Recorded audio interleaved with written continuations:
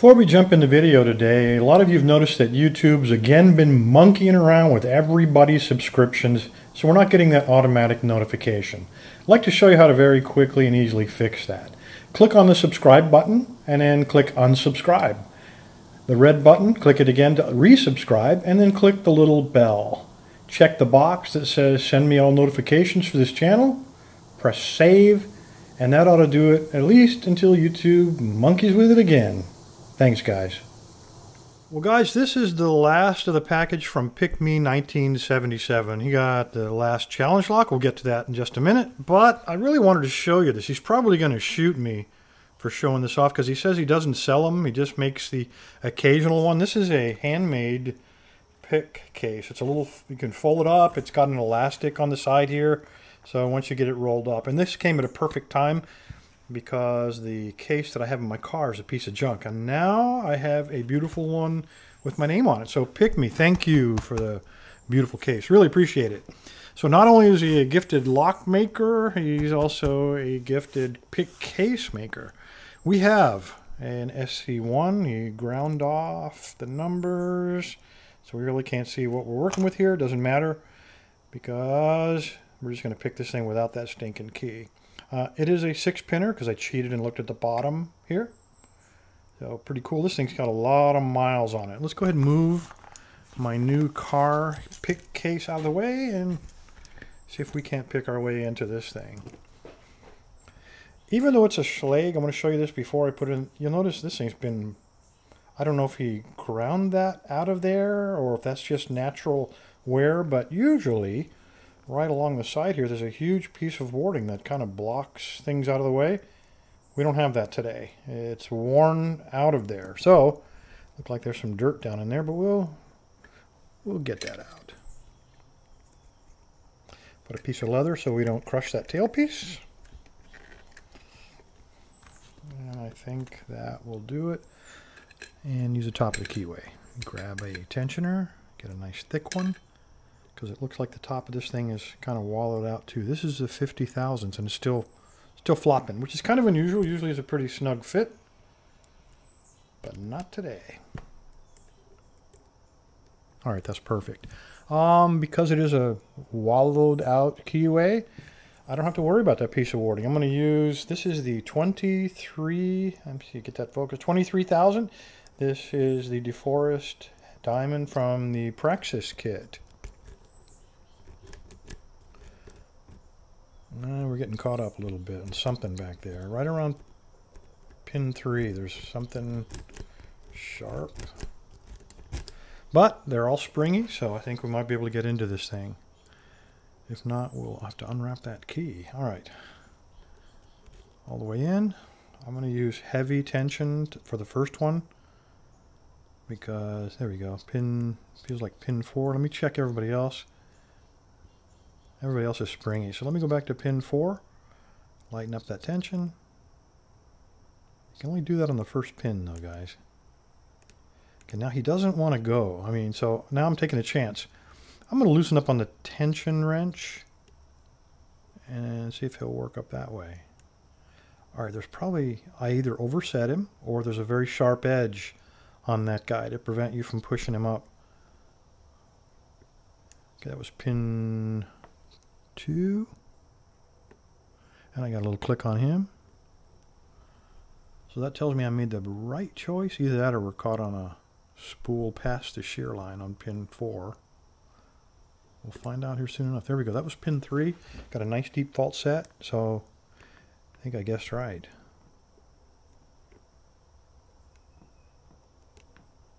And since we have such a deep fault set now, take a look at that. We're probably hung up on a waist of a spool pin. I got that coming out of there. I'm gonna hold this with my pick and reposition that guy before he pops out on me. All right, I am looking for some kind of feedback now.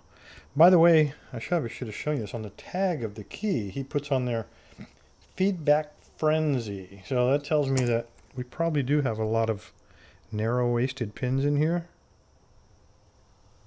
Either that or we're playing psychological warfare with Bill again, which is possible.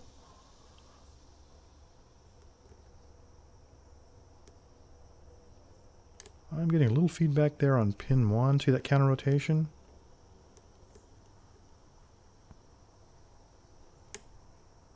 Get a lot of counter rotation.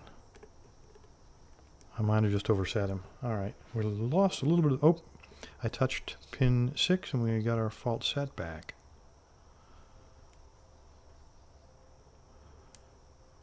Okay, I'm getting counter rotation on pin 3.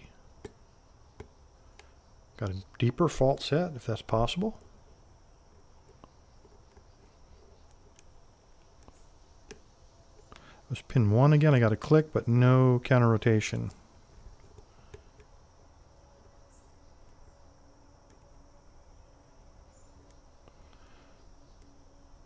Okay, pin 4, counter rotation.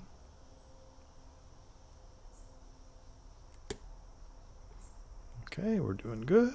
I see what we're talking about here, feedback frenzy.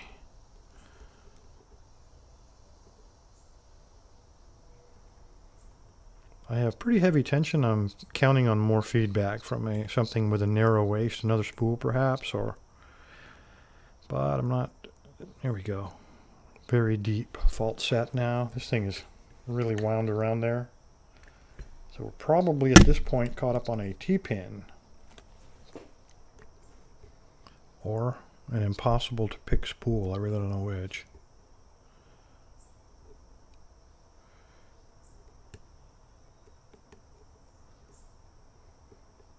Okay, I think I'm getting counter rotation back there on pin 6, but I might be on the warding, so I'm going to take a chance.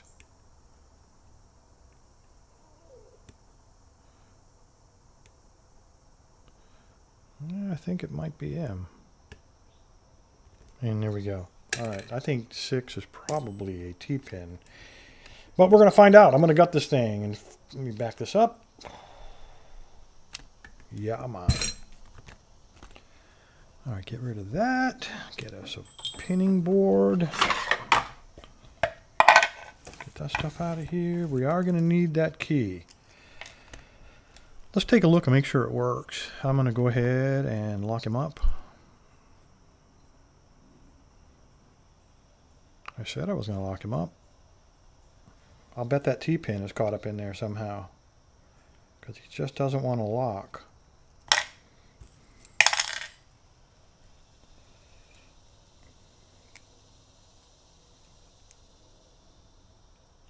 Okay, this did not come with instructions. So I'm going to, let me get my beater. I don't want to beat it on my pinning board. I'm actually going to, I need to turn him a little bit more. So he's still open, and he gets to that point, and he's hitting something. So what I'm going to do, I'm going to turn him with my fingers and then bang it here. Hopefully we can bounce those against the spring. Yeah. So there's probably a T-pin in there, and now I've just, by bouncing that and recoiling it, I allowed that cord to now relock itself. So hopefully the key works at this point. Otherwise we are hosed.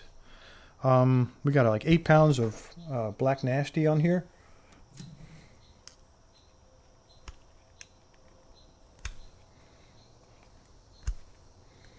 It is a sharp knife. I don't know what to tell you. Look at that. How many layers we got there. My goodness. I think Pick Me did not want me to get into this key. And I don't see why. There's nothing that odd about it.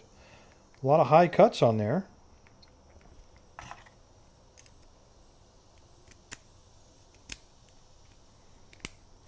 Okay, it does work, and you can hear it.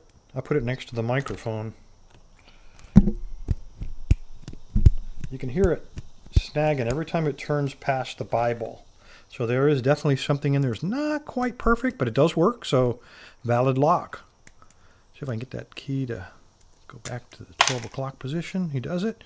All right, take that pale piece off. Let's quit flapping our lips and let's get this thing open. Other end, you know, it's that 50-50 guessing thing. What I need is a tool with the same tip on both ends. Then I'll never have the right tool.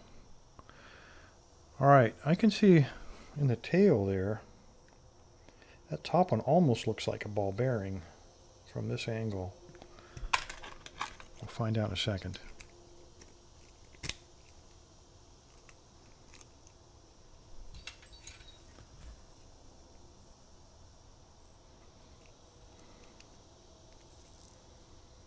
Okay, let's just set him right there. Take a look here. What do we got? There is some grinding on the core, and I don't know why. I've seen this on a couple other locks. Right there, and then also on pin number 6. And I don't see anything else weird about it. Now I do. There's an awful lot of threading in here.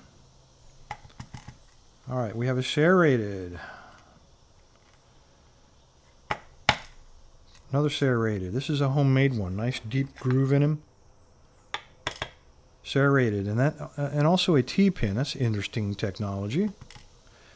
Another serrated. All these have one groove in them. Well, I said that, and then I pull out this guy with 2 grooves and a sharp edge. And the last one doesn't want. I don't know what that is. Let me get the beater in here. Number 6 doesn't want to leave home.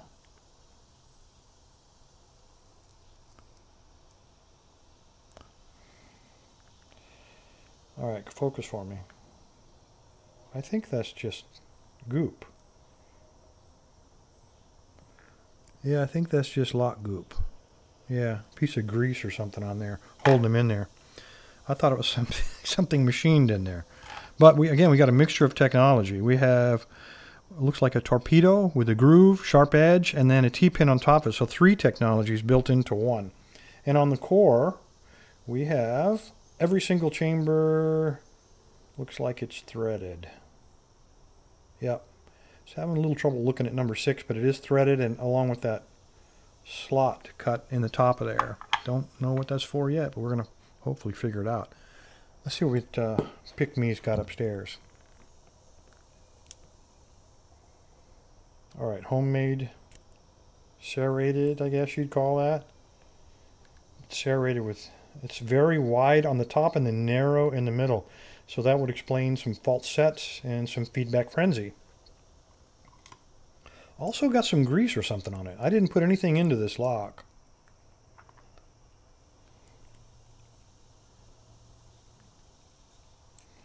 All right, we got another one with a built-in T. Is that a? Yep, there's a pin-in-pin on this guy.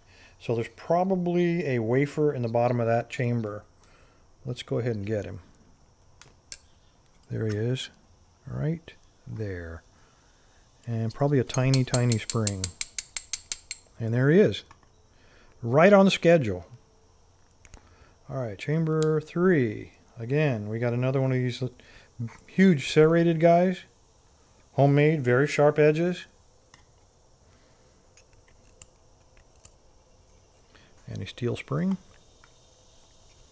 Number 4. Wow.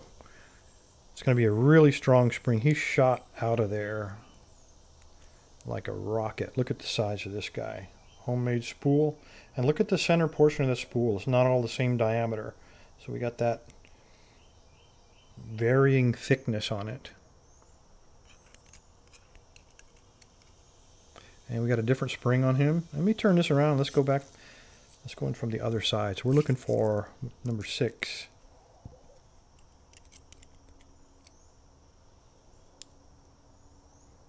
Okay, another one of these feedback frenzy specials. And a spring. Doesn't want to come out of there, but he's right there, a little bit below the shear line. You can see that. And this last one looked like a 2-parter. I'm going to lay him down because that part is there, and then it looks like there's even more in there. Oh, that's the spring. See, just the tip of the spring sticking up there. Look at the reflection, and it looked like another 2-parter. And those springs don't want to come out.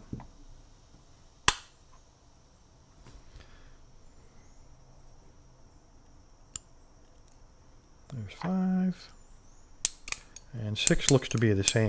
There he is. He was wedged up in there. All right, this guy was actually turned around like this, so that the small part was up against the master wafer, and then that was against the spring to keep that little tip from going down inside of the spring.